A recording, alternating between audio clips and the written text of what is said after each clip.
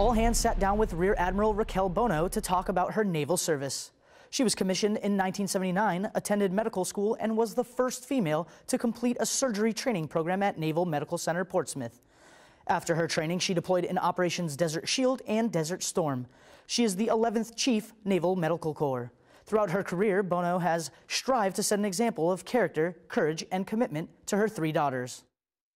With my 3 girls, that one of the things that I was dedicated to doing is that I would want them, all 3 of my girls, I would want them to pursue whatever they wanted, knowing that they didn't have to ask whether or not their gender was going to be an issue.